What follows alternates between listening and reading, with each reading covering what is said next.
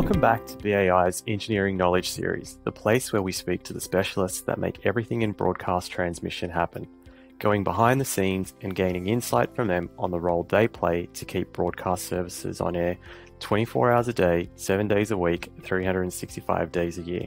My name is Masoud Rasouli, Head of National Broadcasters at BAI Australia, and this is Session 2. Last time we got together, I asked you to stop and give a thought as to what it takes for you to be able to watch or listen to your favourite shows 24/7, 365 days a year.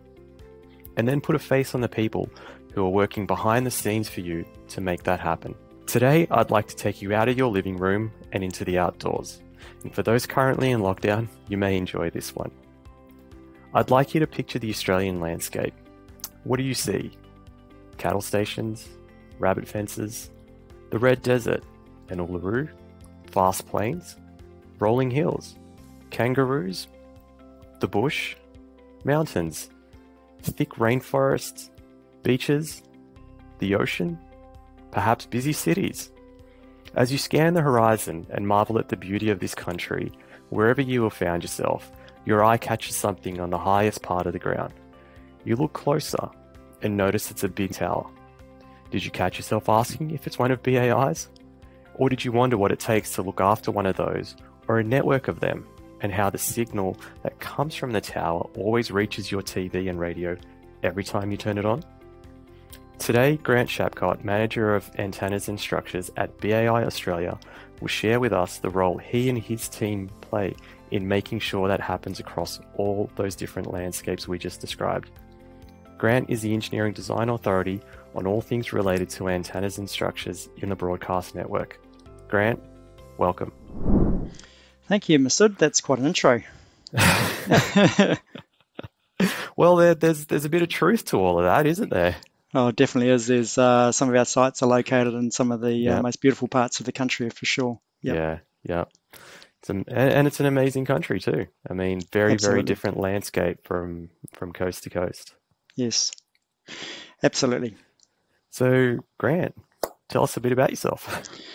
Well, where do I start? Look, I guess I've been in broadcast engineering now since I left school. Went in and got started with broadcasting, electronics technician, and I guess after the first 3 or so years, fell into the area of antenna systems, and have pretty much been working with antennas and structures and everything associated with that ever since. I have been working now with BAI for the last 13 years. But prior to that was still working on the BAI network in a contract capacity. So all up, probably working on the network for the last 27 odd years. So you know it well. I know most of it well, yes.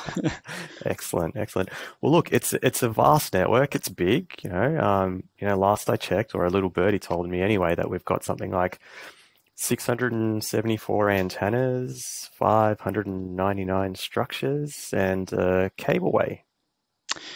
Yeah, that's correct. Big network and growing network. And that definitely keeps us busy with our teams we have to maintain it. Yep. So that's a lot of antennas, it's a lot of structures, and very specialized around the cableway. Do you do that all on your own, or have you got a team that helps you out? Not even if I wanted to. No, look, I've got a fairly substantial team, a lot of specialist teams, and I think the easiest way probably to look at that is probably look at the assets that we're responsible for. Right. And I guess the first asset group that we're responsible for in my team is structures. So as you say, we've got nearly 600 odd structures in the network.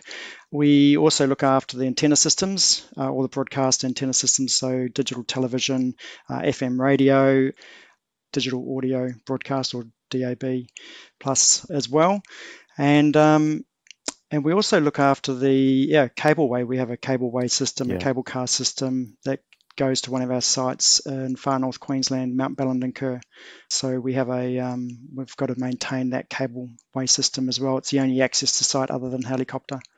Wow. Okay. Sounds like it could be a bit of fun, but you tend to do a bit of travel, that's for sure. Some of the members of the teams definitely get around. So the teams we have, that maintains all of these. I guess we can briefly touch on them. Yeah, very specialist teams. I guess we start with the structures team. They basically look at life cycle management of those structures, whether that be refurbishment. They do all the inspections on those structures. They look at the loadings, so they've got structural engineers within that team. So we make sure the structures are fit for purpose in different environments that they may sit in around the country. We have an antenna team that basically looks after all the antenna systems. So again, the life cycle planning. So whether there's any replacement, refurbishment, upgrades required on those antenna systems. They also respond to faults within those antenna systems. And any works that are required from a maintenance point of view, that antenna team looks after that as well. Because we've got the cableway system, we have a dedicated team that looks after that cableway system, does all the maintenance on that cableway, as well as does all the operations. So, drives that car to ferry people up to our site. We also have a rigging team, does a lot of the maintenance on the structures and some of the antenna systems around the country. And we have an EME team, or electromagnetic emissions team, very important. So their main role is obviously safety and compliance around the network, doing surveys of the various sites and making sure everything's compliant and everyone that works in and around them, including the general public around these sites, are kept safe. And lastly, but not by any means the least, is the WPV, wireless planning and validation. I know you're going to ask me that, so I jumped in before you did. Yep. Wireless planning and validation. So basically, it's our coverage area. Right. They do frequency planning, coverage planning, population analysis of who gets covered from these various antenna systems around the country. Wow, so there's big breadth across your team. So you've got everything that's literally at the site, out through to everything within the coverage area and that's audience affecting. Yeah, that's right. And so if you look at the WPV team, for instance, I mean, they're the not only do they do the coverage planning and population analysis to understand who's getting the coverage, but they also, within that team, go out and do the validation of that. So they do the measurements, the field measurements year on year to make sure that we're still meeting specification. And those antenna systems are doing what we expect them to be doing. So they have a field team that goes out and does all those measurements every year as well. Fantastic. Look, so thanks for sharing with us a bit about your team. It'll be good to hear, I think, just around some of the principles that you employ with antenna design and maybe some of the new, I guess, techniques, methods, or technologies that you've employed with some of the new antennas that you've installed. Sure. So I guess everyone knows that analog television, ceased nearly 10 years ago now, maybe 8 or 10 years ago. So it's been digital television ever since then. The benefit to us is that you had these large analog antenna systems, TV antenna systems that are now redundant, and so that gives us a bit of aperture on the structure that has enabled us to basically look at the structure and work out if there's better ways we can do certain things. So one of the designs we're starting to look at a bit more is double aperture antenna systems.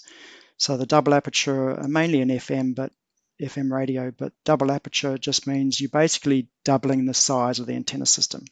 Now, when you do that, it means that you don't need as much power in the transmitter. So you can effectively halve the transmitter power.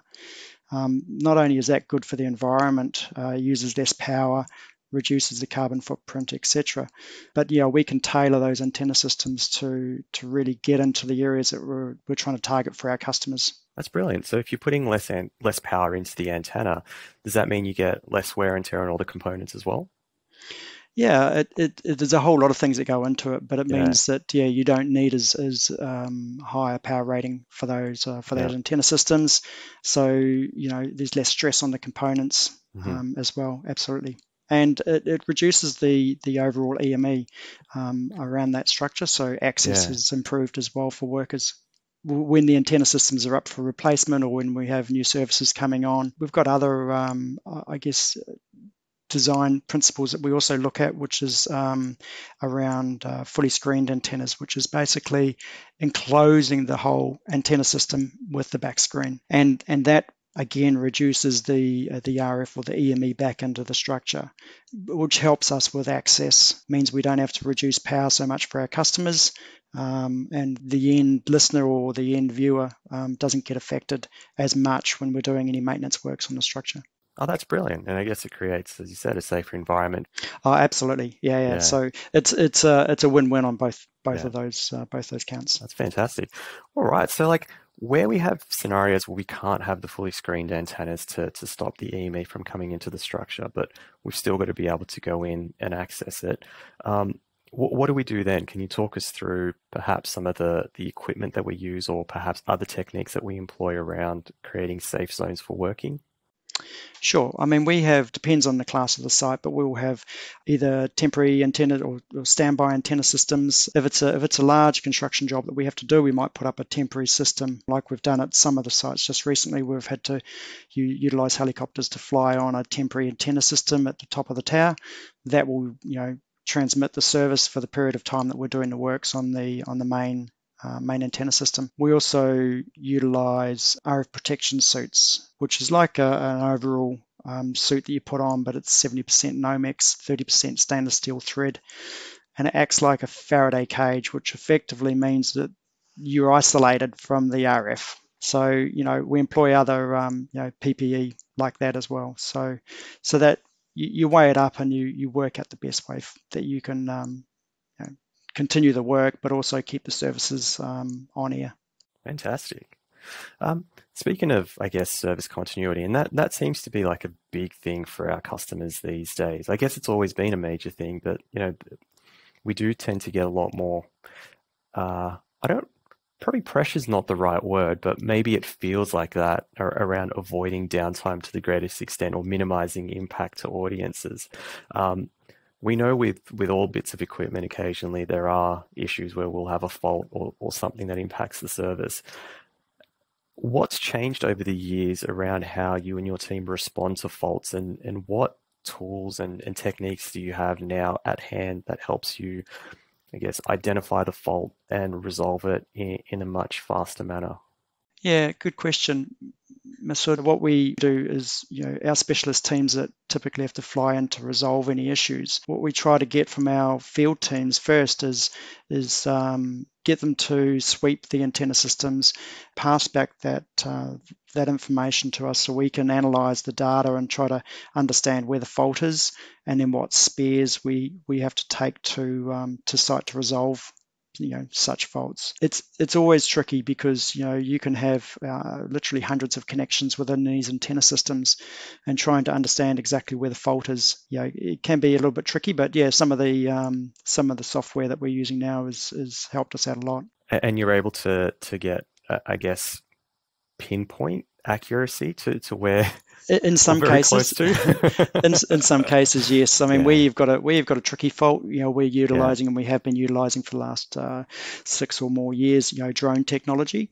So we're able to, fly drones around these antenna systems and basically replicate what the design what the design pattern was, and see where any issues might be occurring on what face, what direction, what azimuth were from the antenna. So there's a few other technologies there like the drones that definitely have been game changers for us. So speaking of drones, do you use them for other things, or just for, I guess, checking the consistency of the antenna and pinpointing faults? Yeah, so we've been using drones for antenna and structure inspections now for a few years as well. Yeah, traditionally we've always basically done climbing inspections, which have been great, and they get the detail we need, but the drone gives a whole different view because it's now taking imagery from the outside of the structure.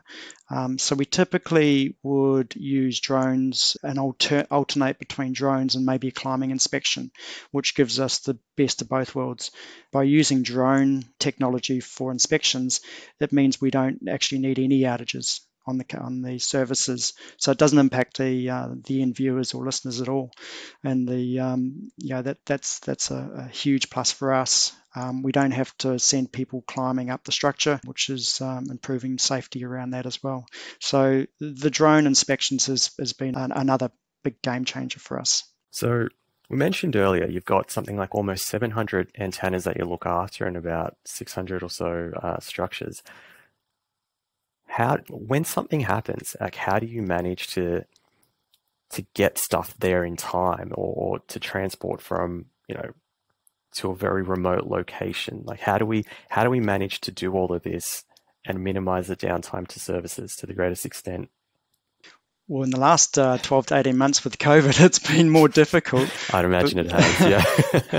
but look, we carry a lot of spares, and we have these spares strategically placed around Australia, around our sites. So in warehouses. So these spares, we don't have to order replacement parts immediately to fix faults. So we can utilize our own spares that we hold, and we will fly staff into areas, specialist staff when required, and we'll ship these spares as they require. But in some cases, we'll have spares in that area that we can utilize to start with, which is works well for us. Brilliant. And do we tend to transport these spares ourselves, or do we get someone else to help us out? So it depends. I mean, some of the spares, like if we had to transport, if we needed to replace a coax feeder, for instance, which goes from the transmitter building up into the antenna. Yeah. I mean, some of those feeders are on 4-meter diameter drums, and they can only be Pretty big. It's pretty big. So they can only be transported with low loaders. Right. So yeah, we rely on freight companies, specialized freight companies, to transport those for us. And some of the other equipment we need to ship around, it can be quite large as well. Yeah. Yep. Oh, I'd imagine we're not always talking small components here, right? Like these antennas can be quite big, and if they're part of a complex panel arrangement, they're bordering on huge. Yeah, that's correct. So if you know what your aerial on your house, your TV aerial, and the coax is probably maybe the size of my little finger. Yeah. Well, the coax we're talking about is probably the size of my leg. It's 150 mil across. It's large coax, so it's big and it's heavy. Yeah. I was going to say, if you've got it from the transmitter all the way up to the antenna, that's got to be quite a few meters, 100, maybe 200. Yeah, so most of our spare feeder drums that we have would probably hold about 240 meters, and most of the runs that would probably cover most of the feeder runs we have, 240 meters. Yep. Wow, that's a lot of feeder. It's pretty lengthy, yeah. Yeah, absolutely. So like you touched a little bit on EME before, and obviously safety is very, very important, particularly when we're talking about working in high radiation areas. The consequences of getting it wrong can be quite catastrophic. Can you tell us a little bit about how we manage EME in our business? Sure. So we have it's a small team, but it's a very specialized team. And with our EME, I mean, we don't have the luxury to be able to necessarily turn the services off because we don't have another site very close by that can pick up the coverage like a mobile phone site might do. So we have to manage the service and keep the service on air in a way that is still safe for everyone to work, which typically requires either down powering, switching of antenna systems to other standby antenna systems on the structure, or on an alternate structure on the site. So we go out and we do surveys of all of these structures, and it's important to understand the exact levels up the structures, so that when we do plan any works, we've got that detail and we can accurately request those those down powers from the customers. And I guess having that accurate information helps, I guess, firstly find a safe working space, but also knowing that information helps us then communicate to our customers exactly what those impacts will be, and at least they can then plan around that. Yeah, absolutely. And that ties back in with, the WPV team, as we talked earlier. We look at the EME information, we work out what we need to do to access certain areas, and then the WPV team will take that and they'll look at it and they'll go, well, how does that impact the coverage? And, then we can work together as a unit to basically work out, well, is there another way to do it? Can we do it a better way so that we don't impact the services as much? So there's a lot of different options when you're trying to plan some of these major works on site. Sounds like there's quite a few variables to sort of take into account here. Yeah, there is, and I mean it gets a lot more complicated than that too, because then you look at how you're going to do the work and Right. what access you need to do the work, and it all goes into this big mixing pot. So we've touched on EME, we've touched on WPV. One area we've not quite touched on too much yet is around structures, and you've got about almost 600 of them. So how do you manage them? Well, again, it's a very specialised team there. We've got structural engineers on board who are constantly looking at various structures in the network as to whether they need any upgrading, refurbishment, and that's all. A lot of it's based on the inspection data we get back from the drone, either the drone inspections or the climbing inspections. So from there, in some cases you may look at a structure and say, well, we have to replace that structure. It's 60 plus years old. And, if we have to replace it, it can be sometimes a lot more beneficial and quicker to replace it than actually try to do any refurbishment works. We also, on some of these structures, we have liquid dampers, which basically limits the structure's movement.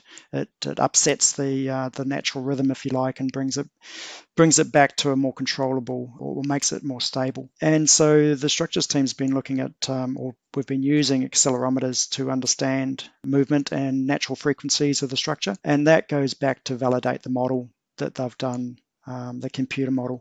So that's again, with advancement of technology, that's helped us a lot too to validate what we're modelling. You've been doing this work for quite a few years now. What is your most memorable project that you've been involved with? I guess the more recent ones are probably the ones that are stick in my mind more, and I guess one that we did about 3 or 4 years ago down in Hobart in Tasmania, at Mount Wellington. If anyone's been down to Hobart, you look up. I have. Yep, highly recommend it. And you can see our site at the top of Mount Wellington. It's a great tourist drive up there. Yeah. We had to replace the digital TV antenna, the FM radio antenna, and at the same time we installed digital audio, so DAB antenna as well. And that's quite a unique site because it's basically a concrete-based structure that then has lattice steel substructure inside, and that is covered by a cylindrical radome. All the antennas have got a cylindrical radome to keep the weather and the snow and the ice away from the antennas. But we had to put up a temporary mast and temporary antennas to transmit these services while we were working inside the structure. And that incorporated a whole raft of teams across BAI, including, our customer teams, our property teams, the local field teams helped enormously. So there was, as well as obviously the structures, antennas, rigging team. Yep. So we had, EME, WPV, everyone had to contribute to that to that project. And because we have liquid dampers in that structure, that's one of those ones. Yeah, it's one of those ones. Yeah. So it was varied. It was challenging. Yeah. The antenna designs had to be, it wasn't just one out of the box. They were all quite unique. Yeah, okay. But it was done over 2 summers, so we did the work over 2 consecutive summers. Yeah, it was very successful in the end. And, congratulations! Very enjoyable. So yeah, I'm glad to hear. I'd imagine you got some pretty interesting and varied weather during that time. Yeah, when you get a team on site in January, just after Christmas, and they're saying it's snowing in January. Yeah, who would have thought it snows in January in Australia? But it certainly does. It can do at Mount Wellington. Yeah, incredible. A cheeky question, Grant. I'm going to throw this one in there. Are you afraid of heights? I'm aware of heights. If you'd asked me when I started back in the late 80s, because I never got into this business intending to work at height, and when I was first confronted with having to work at height, it was confronting. It was the more you do it regularly, the better it is. Yeah. But you come to, I guess, get used to it. Yeah. Some people are a lot more comfortable with it than others. But I have climbed for many years now, so Probably not as much in the last few years Yeah, as previous years, but yeah, I respect heights. lucky for all of us. You do, Grant. Yes. Thank you. So, we may not always give a thought about the structure and the antenna we receive our broadcast signal from, but lucky for us, Grant and his team do, which ensures the signal is always available to us. Always. No matter if it's on a mountaintop, attached to the side of a building, or out in the middle of the desert, they make sure it's there. Grant, thank you. Thanks very much, Maz. BAI's Grant Shapcott telling us about the very important role he and his team play in keeping the broadcast services on air 24/7 by 365 days a year. No structure means no antenna, means no transmission, means no favorite shows. For more info on what Grant spoke about today, click on the link provided with this podcast on the webpage. If you have any questions on today's session, please get in touch with either Grant or myself. Catch you next time for session 3, where we'll be joined by BAI's Jeff Dale and Matt Betts, who'll be talking to us about all things transmitters and RF systems as we dig even deeper into the engineering that makes the broadcast machine tick.